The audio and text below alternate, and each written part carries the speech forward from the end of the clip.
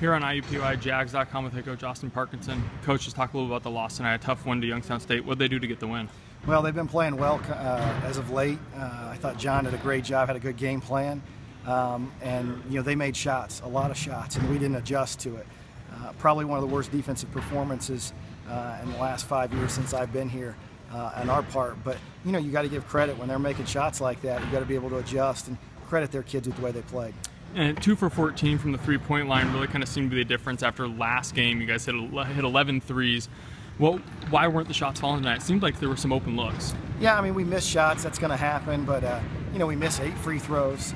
I didn't think to start the half we came out with much energy at all. Couldn't get anybody in the offensive glass. But at the end of the day, you had enough to win. You just didn't guard. And, they were able to make plays down the stretch, and we didn't. What do you guys have to take from this game? You guys bounced back with a game against Cleveland State in just a couple days.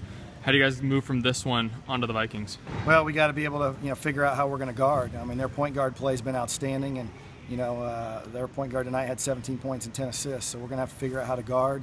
But our kids have done a good job of bouncing back from stuff, and I have confidence that they'll be ready to go tomorrow at practice.